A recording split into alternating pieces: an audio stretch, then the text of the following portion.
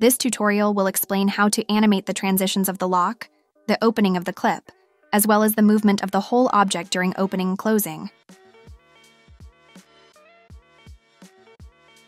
When starting the process, effective project organization is essential, as we'll be animating groups rather than individual objects. We will create a group for the locking mechanism and also a group for the gate parts. Begin by creating a group for the locking mechanism. Select all objects belonging to it and group them.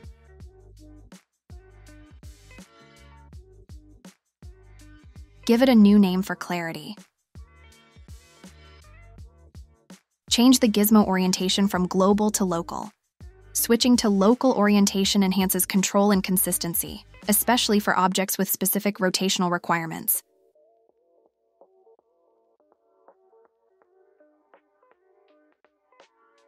Next, group all the movable parts of the gate.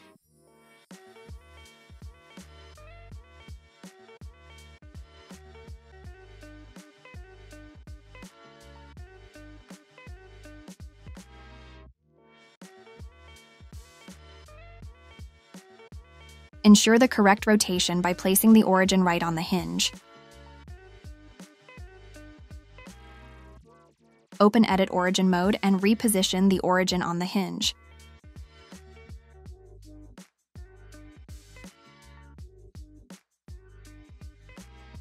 Exit Origin mode and test the rotation. Move the locking mechanism group inside the gate group. Since it's inside a group, transforming the parent group will affect all objects and groups within. Now, let's create two animations to demonstrate how the carabiner gate opens and closes. Open the Animate mode. We'll begin with the Open animation. Double-click on the animation name and modify it. Start by animating the locking mechanism.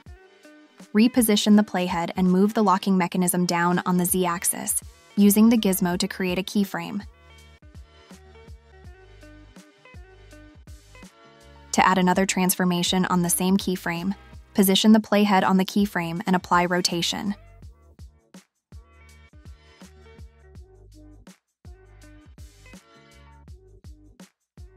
Next, animate the entire gate group. Select the gate group and add a rotation.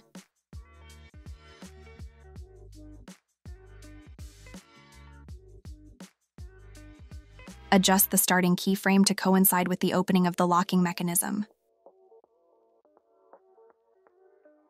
For a more dynamic animation, insert additional keyframes. This will create a nice swing effect.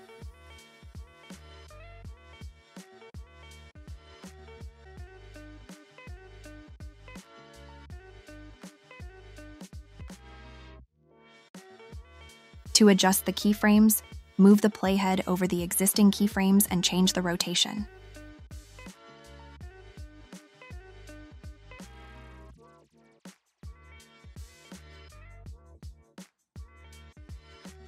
Include movement for the entire carabiner to enhance the animation's dynamism. Select the carabiner group, reposition the playhead, and add keyframes. Synchronize the carabiner's movement with the gate for a smooth swinging effect.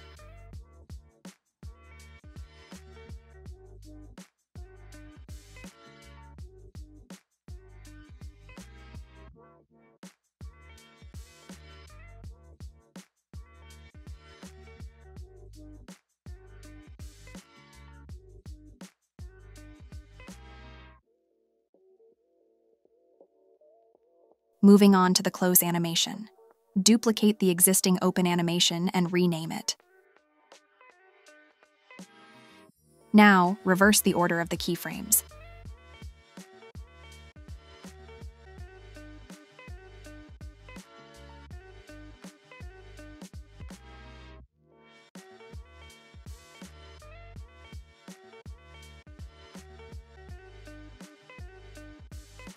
Adjust the positions of the keyframes to ensure a smooth transition. With these steps, you've completed the animation process efficiently and effortlessly. Stay tuned for the following video, where we will explain how to trigger these animations with the same trigger target.